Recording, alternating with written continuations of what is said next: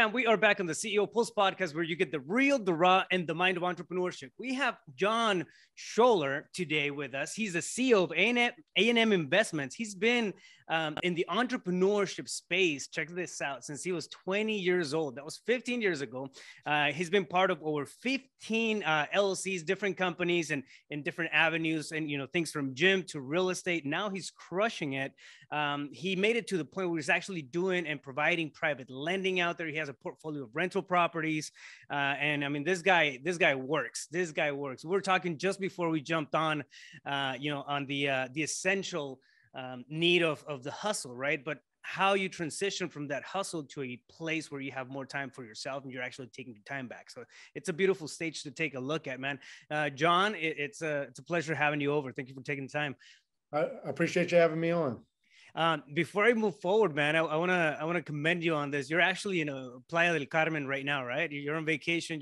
You took some time off from your vacay at the resort where you're in to come in and share some wealth and knowledge with us. So yeah, no problem. So I always say, always like one of the biggest things, like when it comes to being successful, in my opinion, like I'm not very skilled. I'm not very talented at things. At least I don't think so, but I always do what I say I'm going to do. So if I book this podcast with you, I don't care. I don't know how many people are viewing this or watching this. I don't care if it's one follower, one viewer, or if you're bigger pockets, right? Yeah. If I told you I'm going to do it, I'm going to do it. And so that's what I emailed you. I said, I don't know how the internet's going to work, but I'll show up if you want to do it. But I think that's a word of advice. Like always do what you say you're going to do is like probably one of the biggest keys to success. Well, I mean, it goes back to how you do one thing is how you do everything, right?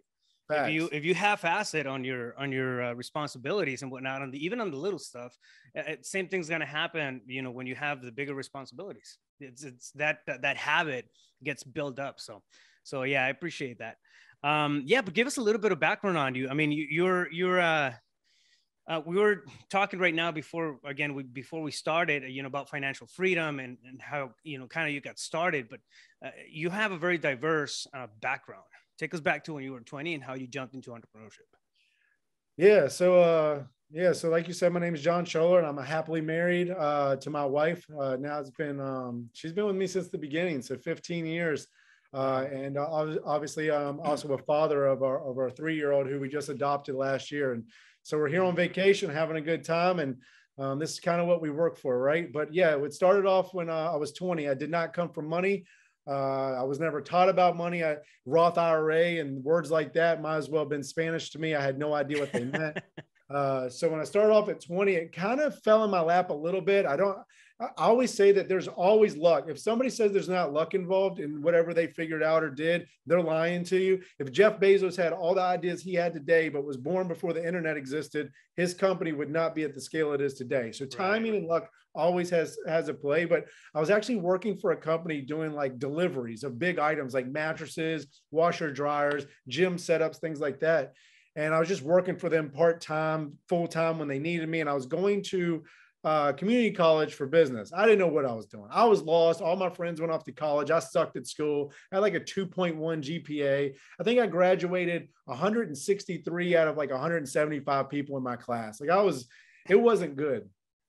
And I didn't do well at school. It's not because I don't want to say I wasn't smart or intelligent. It didn't interest me. So I didn't apply myself.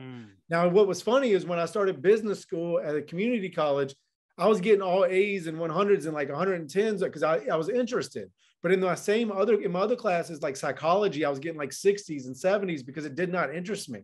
And so I probably would have never made it through college anyway. But thankfully, I was working for this company that wasn't ran very well. They didn't know how to run it. They didn't know how to manage it. They said yes to everything and without the capacity or logistics to handle it. And so I ended up just having a natural understanding of this. I don't know why or why I figured it out or understood it, but I could run this company. And I did for the longest time. And they weren't paying me. They went gone like 2 months without paying me, which was not a huge deal because I was always frugal and had some money to live off of. But they went on vacation. And that's when I was like, wait a minute, you haven't paid me for 2 months, but then you went on vacation. And I said, okay, fine. Oh, that's an issue. Yeah. Right. But even then I was like, whatever, I like this job so much and I'm really good at it. Like this is one of the first things I'm really good at. I'm understanding the logistics. I'm good with the customer service. The employees like look up to me. I was like, I actually feel like I have a purpose. So I dealt with a lot of this stuff. So they got back from that vacation out of 80 some deliveries, I missed one, and they tried to penalize it for me. Now, keep in mind, I ran this whole thing, the whole operation in like 3 different cities. And then that was when the lady at the mattress store, or one of our biggest clients, said, John, I just want to let you know that we're getting ready to fire so-and-so. Like, we're going to cancel their contract, but if we like you so much that if you get a truck, we will give you the contract. And I knew how much that contract was worth, because I used to get $10 a delivery, but the company would get 60. So if we delivered a mattress set, the company I was working for would get $50 and I would get 10 of that. Yeah. And I was like, wait a minute. Oftentimes I'm doing the whole delivery myself. I knew how to carry everything other than like a huge king by myself. I was like $60 a delivery, 10 deliveries, 15 deliveries a day. That's money. Yeah. When you're 20. It's a so spike. I borrowed $5,000 from a buddy of mine, bought a truck off of, I think it was Auto Trader in Pennsylvania. I drove 4 hours to get it round trip, came back, ripped all the shelving that was in the back of it out of it. And I showed up the next day and got my mattress delivered, got all the mattress deliveries. They gave me the contract. And when I was pulling out, this is the craziest thing. It was embarrassing kind of, but when I was pulling out from the dock, because I was on time, the other company that I had just quit, they didn't know it yet, but keep in mind, they owed me for almost 3 months at this point. Yeah. Was pulling in, and we kind of waved at each other, and they were surprised and I was surprised. And as I was leaving with all the deliveries, they were pulling in to pick up nothing because they were getting fired. And then I just gradually took every contract. I took every contract. The customers were reaching out to me. So anyway, I grew this into a huge delivery. I would say huge. It was a small business, but it was doing relatively well. Delivery service. But then I noticed that you can move. I can move students. I lived in an area called Charlottesville, Virginia, where UVA was at, and was full of students. And they would pay me like $300 to move a few items across town. And I was like, wait a minute, what if I did moving? Yeah. And so I actually transitioned from deliveries to moving, and I turned it into a moving company. It was called Moving Forward. It's still around. It's been sold multiple times. I sold it after 8 years. That person sold it to another friend of mine, who then sold it to who owns it today. And it's actually a huge company today. They have like 7 or 8 trucks, warehouse space, all types of things. It's really cool to see, because I started it, and it still has the same name, Moving Forward. But in this time, I was buying and selling street bikes. I was buying and selling mattresses myself out of another warehouse, because I saw the markup and I was like, I can do this. I was buying and selling furniture. I did personal training. I did so many things, doing like stuff like that. And then after about 8 years, I said, my wife was finished nursing school. We moved away to travel nurse. We moved all over California. We lived in Maui, Hawaii. And in that time, we had some money saved up from all the money I'd been saving. Plus I sold the company. Plus my wife made decent money, and we didn't have any kids at the time. And I was like, I want to get in real estate. Yeah. So what do? Look up Bigger Pockets. You go on YouTube, and that's the natural thing. YouTube University. Yeah. And so I started doing that. And, but we were living in places like Maui, LA, San Francisco, where to get started, I had money, but I didn't have California money. That's how I told people. Especially not to put all in your first deal, because it's scary, right? Yep. So then my wife actually decided to go back to nurse anesthesia school and got accepted into Marshall University in Charleston, West Virginia, where I started researching anybody who's anybody doing real estate there. I'm going to connect with them immediately. Listen to what I'm doing here, because this is probably the turning point for probably a turning point for my entrepreneurship and life in general. But I took action to look up these people and find these people doing something, and I put myself around them intentionally. Yep. They weren't going to call me. They didn't even know me. Right. So I put myself in their presence, and it just so happened that I met with a bunch of them, but Andrew, Steve, and I kicked it off immediately. I had skills they needed. They had skills that I needed. And we came together, and within 3 months, we were essentially partners. It was crazy, right? Because they already had their own thing going for 2 years. Wow. How long ago was this? This was 5 years ago. They had already been going for 2 years. Yeah. So you were pretty much in the hustle trenches for your 20s, right? 10 years. Yeah. I was. I think your story and mine overlap quite well, because I launched my first business. I started when I was 20. I officially got launched when I was 21. It was a transportation business.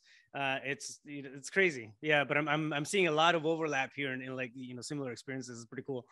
And I had that business too. I had it for 8 years, and then I sold it. Oh, wow. That's really cool. Yeah, so I don't know what your experience was, but mine was, I knew how to run the business. I did not know how to work on the business. So I couldn't separate myself. I was on every delivery, every move. And even if I had employees, I was with them because I had trust issues. And are they going to do as good a job as me? Are they going to treat the customer right? Are they going to steal? These things all ran through my mind. And I worked up a good reputation. I was a 5-star company on Google. And so I never, looking back today, I could have now, if I knew what I knew now, and that's always 2020. If I knew what I knew now, I could have hired the person that I sold it to or anybody else as a CEO, let them run it. And I would probably be making no less than $500,000 a year remote, just making sure the operation runs well because the company did that type of revenue. And if I would have known how to hire and work on the company, not in the company, oh man, I regret selling it. I do and I don't, because I didn't know what I knew then. So I always think that like people look back and regret this and regret that. Well, you were a different person then. You made the best decision you knew how to then. So you can't really blame yourself. But yes, if I knew what I knew now, I would have just put a CEO in place, a manager in place, and then just let that thing cash flow to me with relative ease because of how I knew to run it. But anyway, I didn't. And I just moved on to other things like real estate.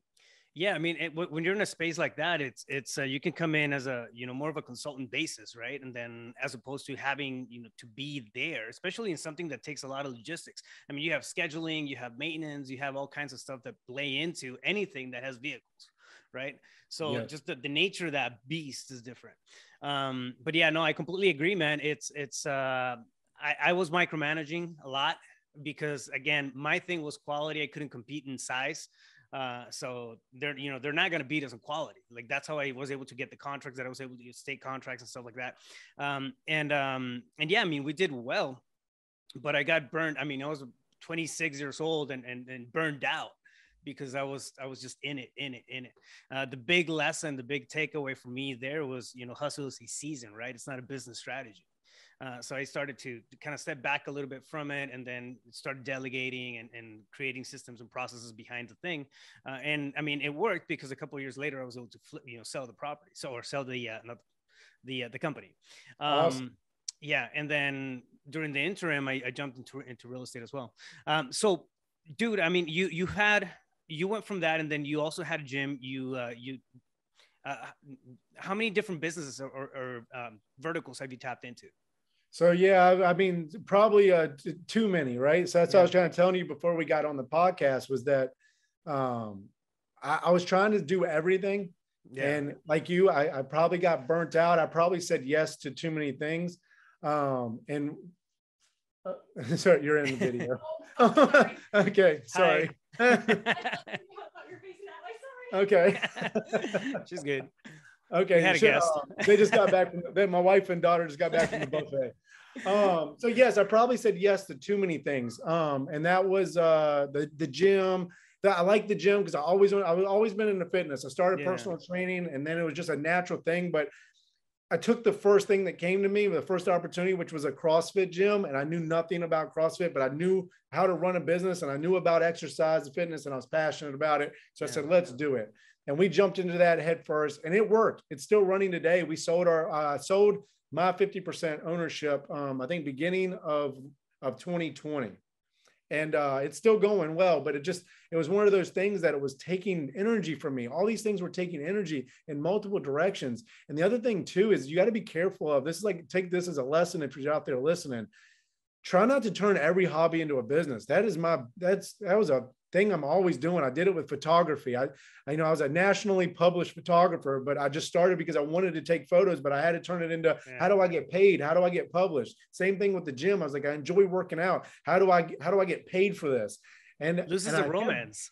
Yeah, it was. But at the same time, it took away from my passion for it. Yeah. I was focused more on the business and making sure the business grew. My health started to slip from not like crazy, but I just wasn't into working out as much. I couldn't go in the gym without fixing something or cleaning something or asking a customer if they needed something. I couldn't just work out anymore. It came to the point, this is crazy, at the end of my ownership, I was actually paying to go to another gym because I had to remove myself from my gym in order to lift and like concentrate and maintain my schedule and not clean stuff and not work on stuff and try to make things better inside the business. And so just be really careful of that and saying yes all the time.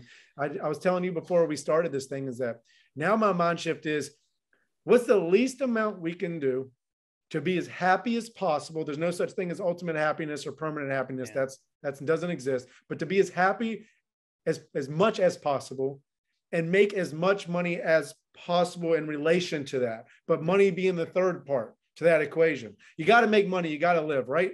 To do things like this. But I think that the more you progress and the wealthier you get, the money aspect of it kind of takes a back end of it. And then that's why I was telling you too, that the wealthier you get, the more money you get. It's actually the ability to say no to things and to say yes to things. Well, I think it plays into the into the vision, right? A lot of times, especially we have like most of the entrepreneurs out there who are actually doing stuff have the shiny object syndrome. Like, man, this is a great idea. I'm gonna go after that, and then I don't know, 2 days later you get another great idea, and then you get a great idea, and it's easy to kind of get lost, right? But when you come to sense in your own vision, into like, and I can speak for myself on this, right? I will protect my time even more than I protect the money. I'm to that point. It didn't used to be that way. It didn't used to be that way because I didn't know what the time factor was how that was feeding, my human side. Money, achievement, pursuit, and all that stuff was always on it. But what's the use, right? If you don't have money to spend, or if you don't have time to spend the fruits of your labor, it's just crazy. And most of us start that right way. You're going to, if you're listening to this and you're just starting out, you're going to trade your time for money. Yeah. You do not have this, you most likely, and don't take this in any way, shape, or form. I didn't either. And it sounds like Rafael didn't either. You do not have the skills or the talent or the knowledge or the experience yet, hear that out, yet, to work it the other way. So you first must have to donate, you spend your time, right, to build those things so that later you can trade those to get your time back and get paid for your knowledge and experience. And that's kind of the natural transition of things. And I think that there's nothing wrong with, like you said, the season. I like that, the season of hustle. You must most of you will have to go through that. You will have to start off grinding, hustling, getting up early, starting businesses, failing, struggling, not knowing if you were in the transportation, I don't know about you, but I was seasonal pay. That, my money went up and down all the time. I was moving. Nobody moves in December. I could go all of December without a check. I'm in a flipping business now that we only get paid if houses sell. So I can go 2-3 months without a check inside the A&M investments. And that just happens. And it's always been that way for me because it's an entrepreneur thing. But eventually, like you just said, you discover that time is the most valuable asset. Yeah. And once you reach that, you go, oh, okay. What's another 50 grand if that means sacrificing another 6 months with my family? And then you're like, not worth it. Eventually you become not worth it. But when you're 18 and 6 months and 50 grand, you're probably going to sacrifice almost anything to get to that. Right. And that's fine. Yeah. Just understand it's a natural transition. Yeah, it's almost like a rite of passage, right? It reminds me of that whole the hero's journey type of deal. You go through the trenches and you have to put in the work. And what it does too is, I think, as we're going through that process, whatever your industry, it doesn't matter what the industry is. If you're an entrepreneur, you're gonna come across challenges. You're gonna have to be a problem solver. You're gonna have to figure shit out, right?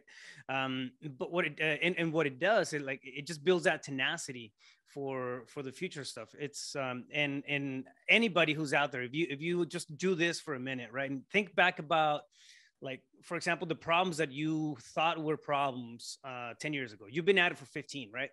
10 years ago, you would come across a problem that you would consider a problem back then. Now you see that kind of stuff, and it's like, okay, that's it's peanuts.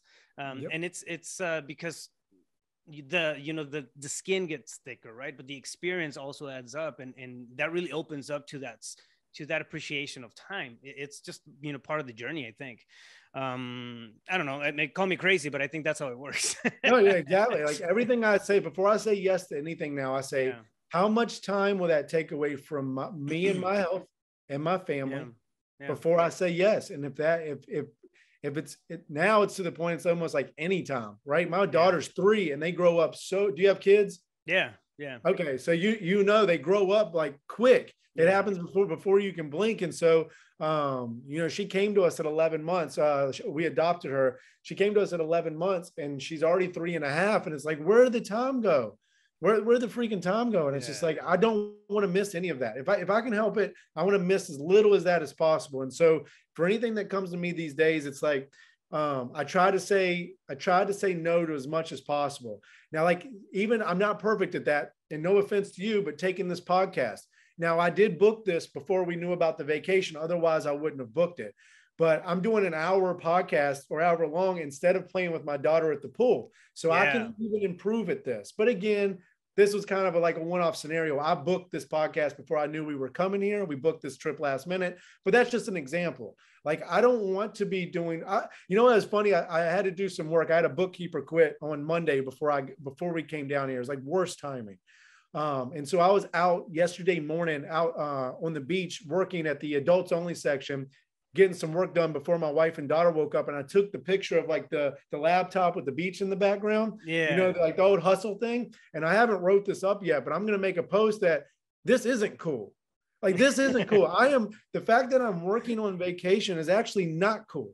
Right. Yeah. I should just be spending that time actually relaxing and being on this vacation and this travel with my daughter and my wife and focusing on them. Like, the hustle thing all the time and never turning off the switch, it's really not as cool as it's projected all the time. And I think that Instagram and YouTube have ran with it. And again, it serves its purpose, but people get it lets them become their identity. Like, if they're not working, they feel bad about themselves, and like they can't even relax for 5 minutes, or Grant Cardone or one of these guys is telling them, no, you need to 10X it. You need to never rest. And it's like, just be careful with that for your mental health and for everything else. I mean, I think you're hitting the nail right on the head. I mean, mental health, is prime. I mean, it's the first thing. If that's not right, if that's not wired right, your results are not going to be wired right.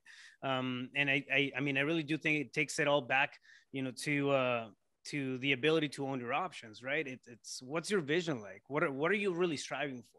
Okay, yeah, you're gonna put in 80 hours a week if you have to, right? Like, that's a chip we have on our shoulders. That's a given. If I have to, if I'm in a project or whatever, but now I understand that it's a short period of time. It's not the way I do business anymore. You know what I mean? And yeah, I mean, I get it. As entrepreneurs, I think we have this. Almost we gotta have a notion of counterbalance. It's hard to be balanced, right, all the time, whatnot, because you get shit like your accountant being thrown at you last minute type of stuff.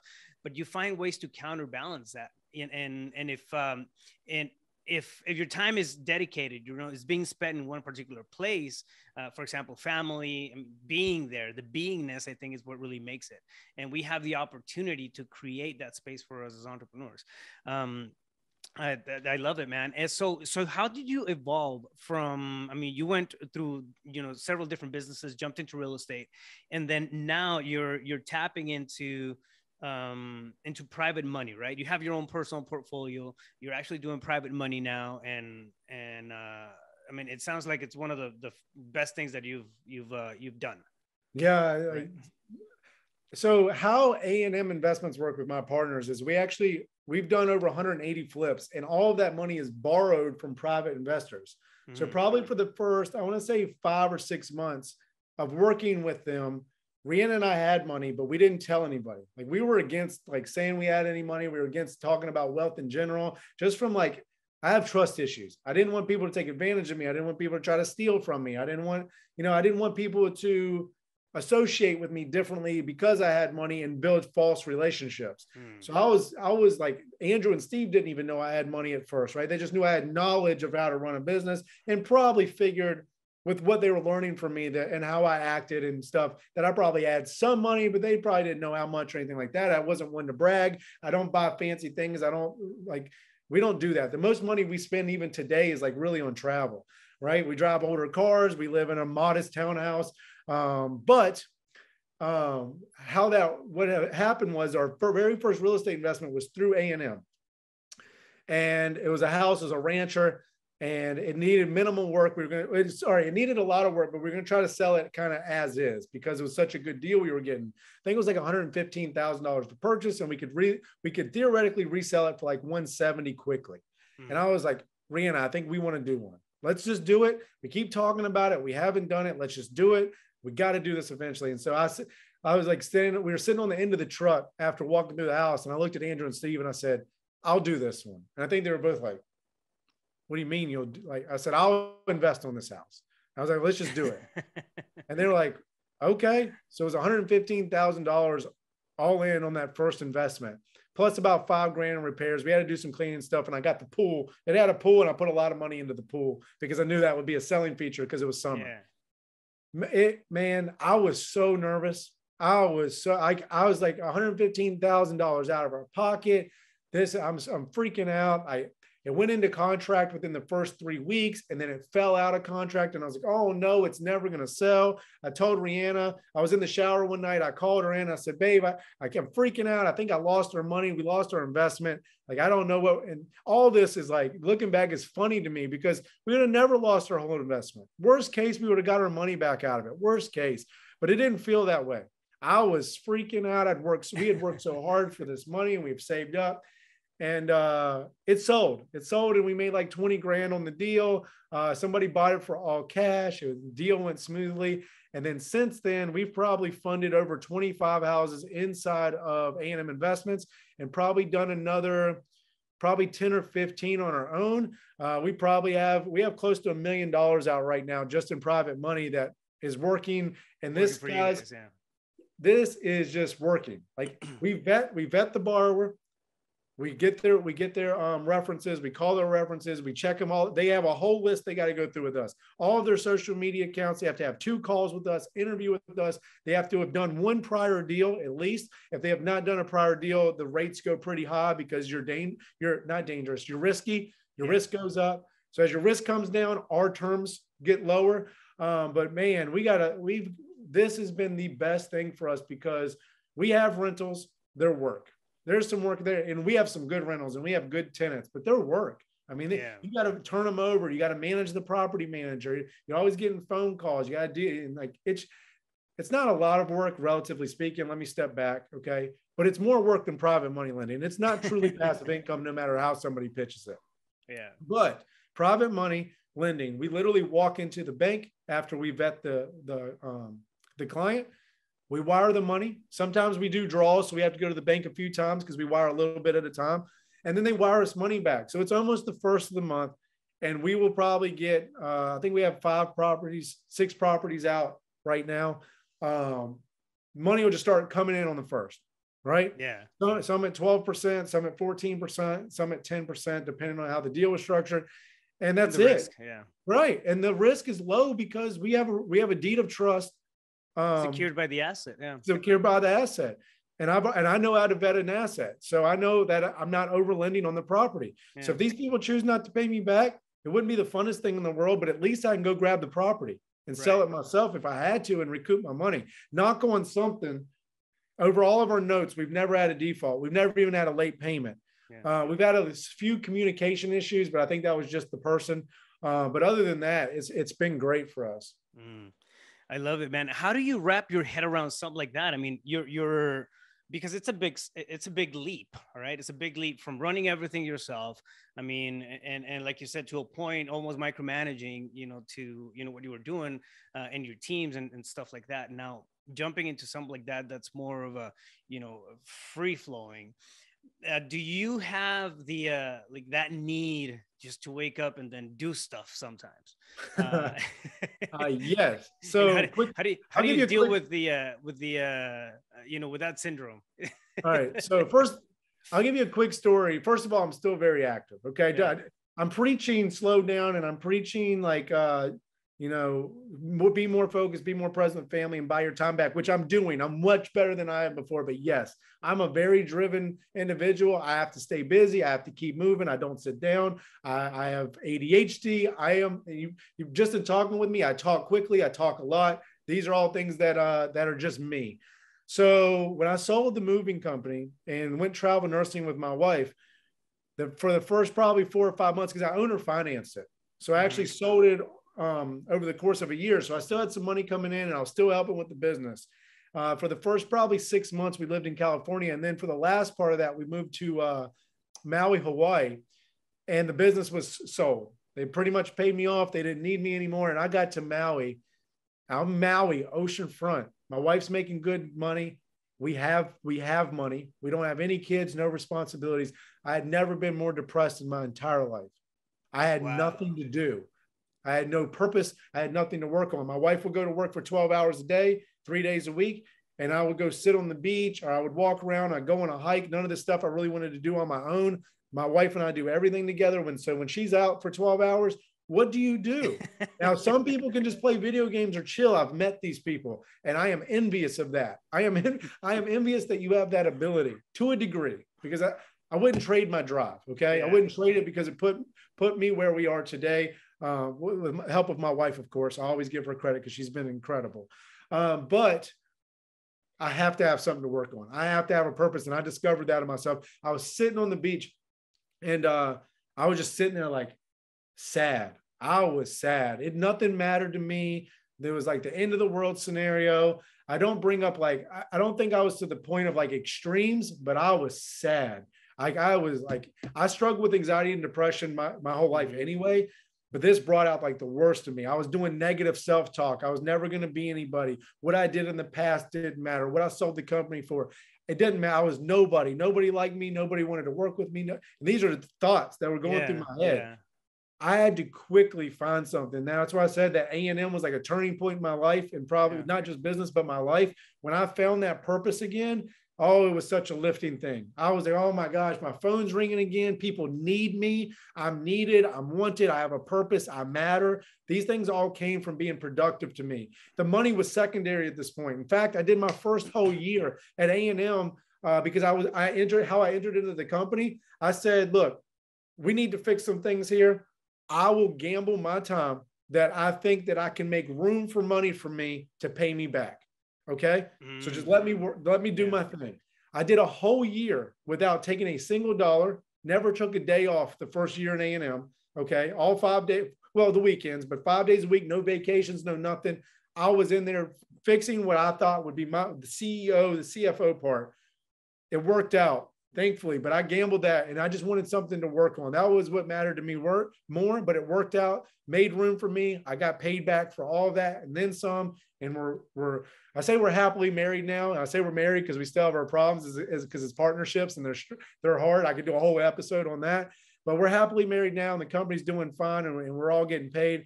But I did that to I took that gamble to get out of nothingness. I can't do that. So to answer your question, the reason I wanted to give that example is know yourself and know better that I did a whole video on retirement is a scam. Sitting on the beach with a margarita is fun for about a day. For me, for about an hour. Okay. So understand yourself. You know what? My after 4 days, I just get triggered. It doesn't matter where I'm at. It's after 4 days. That's kind of like I can be in Costa Rica. I can be in Hawaii. I can be in whatever. 4 days into it, I start getting angsty. So not anxious. It takes me 3 days. It takes me the first 3 days to chill out and get it settled into the vacation. So we book longer trips now. Yeah. Because the 6 or 7 day wasn't cutting it. So now it's like a minimum of like 8 and up to like 2 weeks, 3 weeks if we go to Europe, or a month. But it takes me about 3 days to settle down. And then, yes, to your point, I try to leave a little something on my plate to work on while I'm gone, a little something to feed my appetite. Because if I go 5 or 6, something, something minimal, even a phone call. I do a lot of coaching on real estate, wholesale coaching, and so we have weekly calls they're 90-minute calls every Wednesday, and I mean, I know that if I'm on a trip, I'm gonna need to get my productivity fix, and the coaching calls are they're a perfect way to do it, because you can do it remote, you can do whatever, and then you're still providing value, right? So I don't know, like we find our ways, just like you said, know yourself. I know that if I'm not doing anything, absolutely anything for 4 days, I start getting angsty. And so I found my fix. My fix is our fix is my wife does not have that problem like we have, thankfully, because I want her to balance us out. but she has it to some degree, and she has a really big YouTube channel. I say really big, it's relative. It's 85,000 subscribers, but it's featured on our family and travel. So that gives me something to work on. I do a lot of the filming and the behind the scenes and the B-roll, and I like being creative and filming stuff. I was a photographer, as I told you. I still am, but I don't do it professionally anymore. So this fills my need to be productive. It allows me to be creative, and we work on these things and we get paid for it. And it's a write-off because it's YouTube. And my daughter actually is 3 years old. She's been able to fund her Roth the last 2 years because she works for our YouTube. So our daughter, Tiana, as long as she contributes $6,000 a year, she started at the age 2 till she's 60, she'll have an $8 million Roth. Oh, dude, I'm telling you, it's insane. That's insane. I love it, man. I love it. Dude, this conversation has been amazing. If somebody wants to get a hold of you, I don't know, maybe reach out or ask you about, private money or any other thing, where's the best place to find it? And I know you guys are super active at YouTube channels and stuff like that, but where's the best place to find you guys at? Yeah. So if you want to contact me, Jon Schoeller at gmail.com. That'll probably be in the show notes, or you can see my name down here at the bottom. There you go. And then YouTube, same thing, Jon Schoeller. If you want to follow my wife and I's family channel, that's for right now, it's Rihanna Ferial, RHIANNAFERIAL, but it will be the Schoellers soon. And then, that's kind of how you can contact me. And then More Than Money. If you're interested in being coached by me, I know you have a thing, so I don't want to take by that. No, please, let us know. Yeah.